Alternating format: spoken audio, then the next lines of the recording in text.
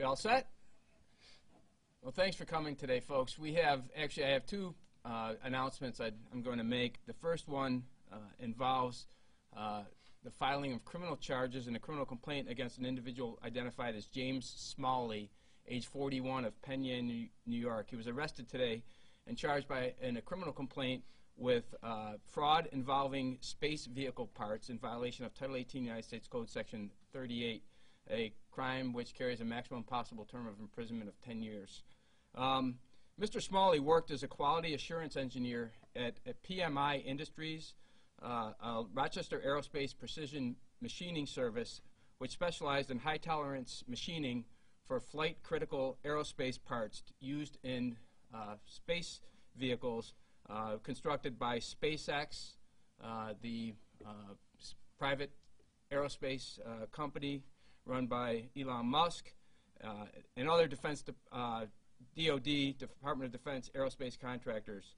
Among the parts that were precision machined by PMI were nose cone fairings, which were used by SpaceX in some of their aerospace vehicles. In any event, Mr. Smalley worked at PMI since March of 2017, and he was working on the contracts that PMI had with SpaceX, which included the Falcon launch vehicle family and the Dragon spacecraft family, both Falcon and Dragon being spacecraft which have been built and used by SpaceX. Both of those spacecraft currently deliver payloads into Earth orbit for NASA, the Air Force, and other government agencies, as well as private industry. The criminal complaint alleges that an internal audit conducted by an independent firm, SQA Services, who's subcontracted with SpaceX to provide quality control assurance to them, conducted in January of 2018, revealed that there were multiple falsified source inspection reports and certifications from PMI Industries for critical parts which were used on the Falcon spacecraft. The investigation to date has identified that Mr. Smalley, while he was employed at PMI, falsified at least 38 source inspection reports for space vehicles which were procured by SpaceX for the construction of the Falcon series of space vehicles.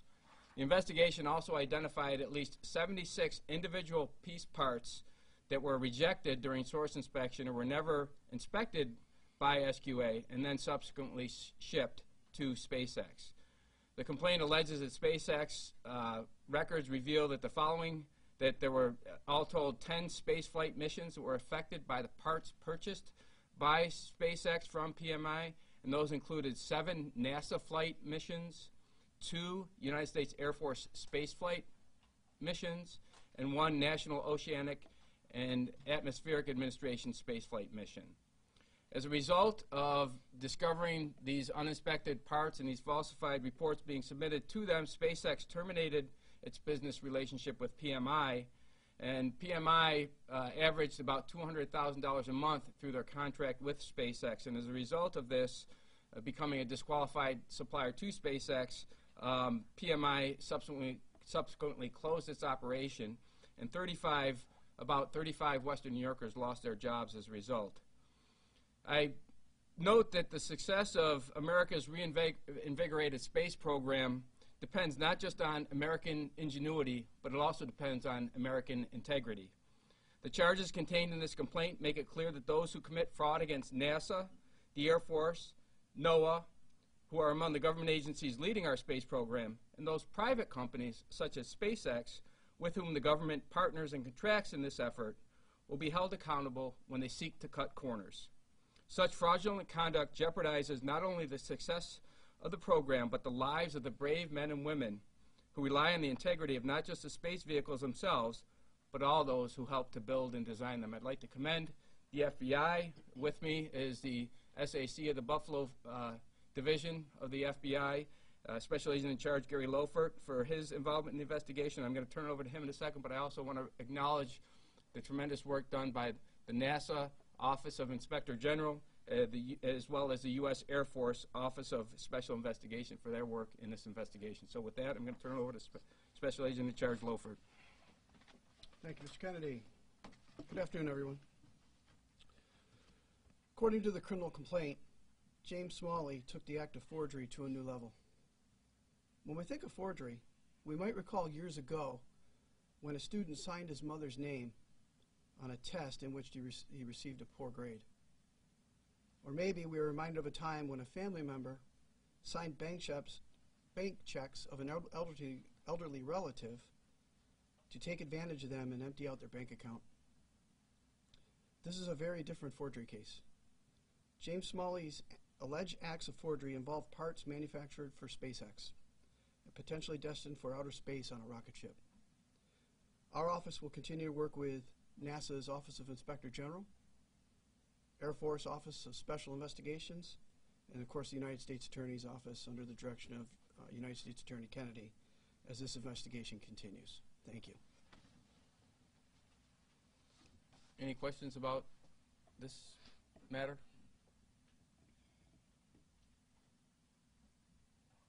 I mean, you mentioned cost cutting. Do you just have any sense of why? Is that what you think the motivation was?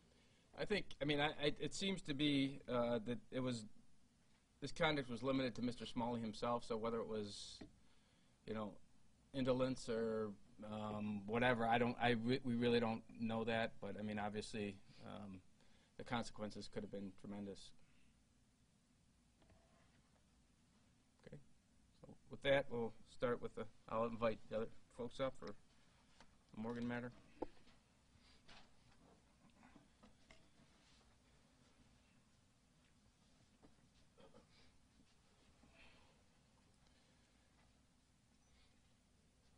Thank you for being here today.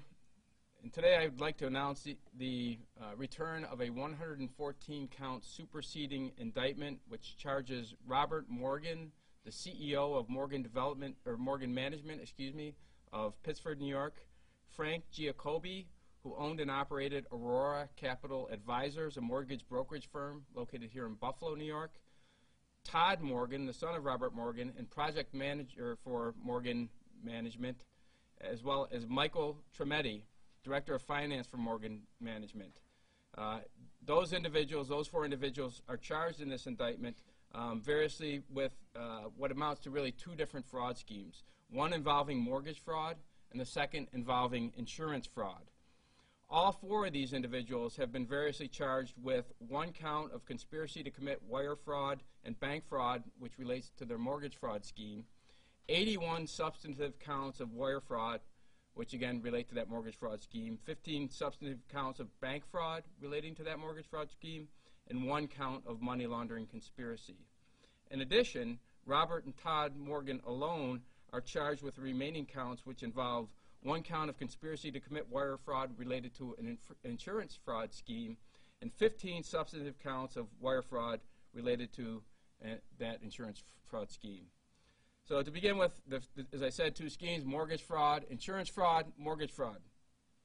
Scheme alleges that between about 2007 and June of 2017, the defendants conspired with other individuals, including Kevin Morgan, Patrick Ogiani, Scott Cresswell, and others, fraudulently to obtain money, funds, credits, assets, and securities, and other property from various financial institutions and government-sponsored entities, which included Freddie Mac, the Federal Home Loan Mortgage Corporation, and Fannie Mae, the Federal National Mortgage Association. The defendants provided false information to these financial institutions and government-sponsored entities, overstating the incomes of properties owned by Morgan Management or certain principles of Morgan Management. They also, the false information that they provided induced these financial institutions to do one of two things: either issue loans that they would not have otherwise issued in the first place, or secondly, to authorize loan amounts for amounts greater than the financial institutions would have otherwise authorized had they been provided with truthful information. The value of the loans that were involved in the mortgage fraud scheme, which were obtained with false or fraudulent documentation or information, exceed $500 million. That's $500 million. Those properties include some of the 20 properties mentioned in the indictment, along with some others.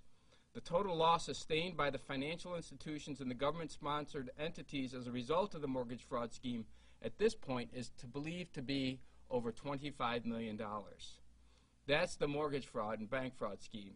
The insurance fraud scheme was as follows. The indictment alleges that this separate insurance fraud scheme involved Robert and Todd Morgan, and they're alleged to have committed insurance fraud by submitting to insurance companies false and fraudulent or false and inflated contracts for property repairs, as well as inflated invoices to insurance companies for repairs that they purportedly paid for. The loss amounts alleged in that insurance fraud scheme set forth in this indictment at this time is believed to be about $3 million. And as I mentioned, the indictment identifies 20 different commercial multifamily properties that were either involved or affected by this mortgage fraud and insurance fraud scheme. Those include 8 properties here in Western New York.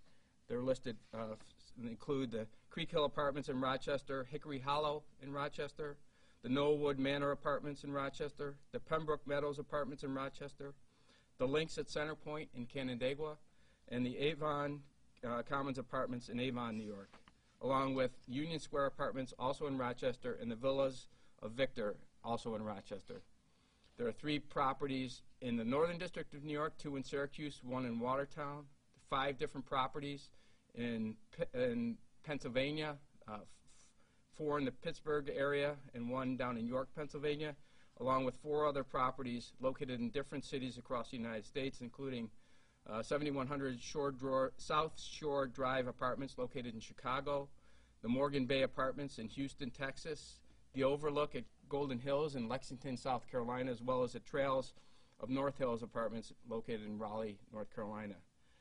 These charges reflect this office's commitment to ensuring that those who do business with the mortgage, banking, and insurance industries act with honesty and integrity.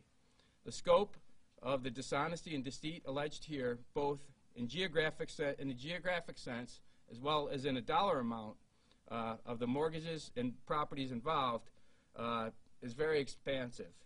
This type of fraud strikes at the very heart of those banking, insurance, and mortgage industries. I'd like to commend the FBI and the Federal Housing Finance Agency Office of Inspector General for the significant resources they devoted to this investigation in order to uncover the full scope of the illegal conduct alleged in this superseding indictment.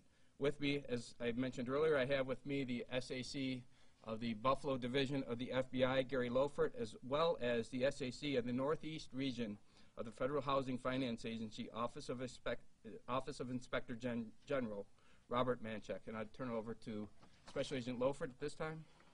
Thank you, Mr. Kennedy. Good afternoon. As U.S. Attorney Kennedy said, tomorrow will mark exactly 1 year since we announced the first 4 indictments in this multi-year investigation. At that time, we told you our investigation would continue, and it did. The breadth of the alleged fraud uncovered has grown wider and greater. With today's announcements, the number of people charged in this case has reached 7. Last May, I stood here alongside our partners and said we believed our work would have significant impact. I said we hoped the facts revealed in the indictments would help educate and protect tens of thousands of investors who own mortgage-backed securities. Since that day, this case has garnered the attention of people working in our business and financial communities across Buffalo and Rochester, throughout New York State and beyond. This case reveals how those committing fraud for profit, as alleged in the indictments, misuse the mortgage lending process to steal money. Today's charges allege Robert Morgan and the men he surrounded himself with in business worked hard with the desire to creatively subvert the integrity of the financial industry. And in response, together we work just as hard and creatively to put a stop to it. We will continue to join forces with the United States Attorney's Office and the Federal Housing Finance Agency, Office of Inspector General, to pursue our work and to accomplish our mission. Thank you. Mr. Kennedy? I would be remiss also, too, if I didn't mention the 2 other gentlemen up here with me, Assistant United States Attorney John Fabian to my right, and to my left, Assistant United States Attorney Doug Penrose, both of whom have worked on this case since its inception, and they're the ones that are actually overseeing the investigation and will proceed with the trial in this matter. So with that, I'm going to turn it over to Special Agent in Charge, Manchek. Thank you, Mr. Kennedy. Good afternoon. On behalf of Laura Wertheimer, the Inspector General for the Federal Housing Finance Agency, I would like to thank United States Attorney James C. Kennedy, Special Agent in Charge Gary Lofert, and the Assistant United States Attorneys and other law enforcement officials who spent countless hours working on this very important case. Today, with our law enforcement partners, we have disrupted an ongoing fraud scheme in the financing of multifamily loans, a significant segment of Fannie Mae's and Freddie Mac's business portfolio.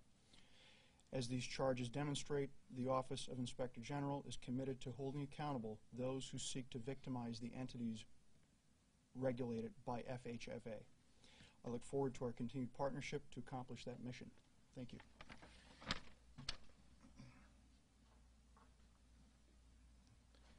Open it up to any questions? JP, does the investigation continue? Yes, I mean, we will continue with our investigation. As I said, I mean, throughout this, we're gonna try and uncover every aspect of this fraud. I mean, there's I think it's fair to say that there's additional holdings and additional properties that we continue to look into, but the investigation is ongoing. Yes, Gary. Got a dollar-related question. Sure. One, you mentioned the $25 million loss approximately with a mortgage fraud. I was curious how you come to that number. And two, I think, if I'm right, just somebody, if there's a $276 million forfeiture, is that about Yes. right? Yeah. And what is that based on? Want to explain that, John? John Fabian? Yes. The loss figure in mortgage fraud cases like this is calculated by taking the current amount of a loan owed on a loan on a property and subtracting the market value of the property. So we have a number of properties that in the aggregate have $25 million in loss currently, or that we estimate to exceed $25 million between what is owed on the property and the market value of the property. As far as the amount in the forfeiture allegation of the indictment, though that is comprised of the loan amounts for the properties identified in the Count 1, Section 1349 conspiracy and the substantive bank fraud charges. And that explains the discrepancy with the $500 million, because not all the properties are in those counts? That's correct. As the U.S. Attorney stated, the $500 million figure includes properties that would be considered relevant conduct that are part of the fraud conspiracy but are not named in this indictment. Any other questions? Go ahead. What was Robert Morgan's role, and how much was orchestrated from the top? Well, as alleged in the indictment, he was the CEO of Morgan Management. He oversaw the operations. There's been other pleas in this case that indicate some of what his role was, but beyond that, we're sort of confined to the allegations contained in the indictment, and that will be more fully explored when this case goes to trial. The insurance scheme, how did it work in the connection with the March windstorm? Well, I think that was an incident at which there were losses sustained, and there's, as alleged in the indictment, there were basically inflated invoices submitted to the insurance companies for reimbursement, as well as, overestimating the loss amounts for claims submitted as well. You somewhat touched on this, but there are other properties that I know that he owns in Ohio, for example. Are those being investigated, or other properties that he has still being looked at? We're going to look at all of the holdings of Morgan Management. Is there any connection to the Gates project at this point, or? Again, we're not going to get into, possible, at this point, there is no allegations involving the Gates project. Can you think the timeline of the alleged bank fraud, when this started? Goes back to, I believe, 2007 is set forth in the indictment. I'll defer to Mr. Fabian. That's correct. The count one of the indictment charges conspiracy to commit wire fraud and bank fraud from 2007 through June of 2017, and the substantive bank fraud counts alleged in the indictment also fall within that time frame. There may be additional counts just beyond that. And the time frame for the insurance fraud? The time frame from the insurance fraud, as set forth in the indictment, if you look at the counts in the indictment, are largely in the early to mid 2017 time frame, extending through 2018.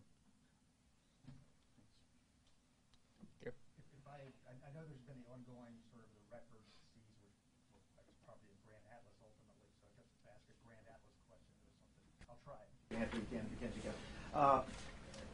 Grand Atlas, the successor to Morgan Management, is that believed on your part to be a truly separate company, or is that largely Morgan Management recreated with the same people? It is mentioned in the indictment, and again, I'm just going to limit at this point our comments to what's contained in the indictment. Robert Morgan owns about 3,000 apartments here in Buffalo. What are happening to those apartments, and what's going to happen to the tenants if they feel any effectiveness? Well, at this point, nothing's happening to the apartments. I encourage the tenants to continue to monitor the situation, but as far as day-to-day operations, I don't believe that there will be any impact at this point, and that there's, really nothing for them to worry about at this point.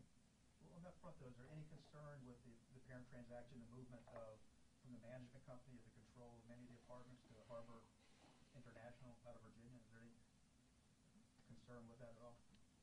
Well, there's concern with all the transactions involved here. So, to characterize it beyond that, I really don't.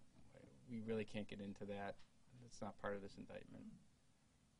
Go ahead. Is there any indication the alleged schemes included his public projects with Monroe County or the city of Rochester? I think that for purpose of answering that question, again, we're limited to the conduct charged in the indictment. The investigation, as the U.S. Attorney indicated, is expansive and ongoing, but at this juncture, we would limit our comments to what is alleged in the indictment.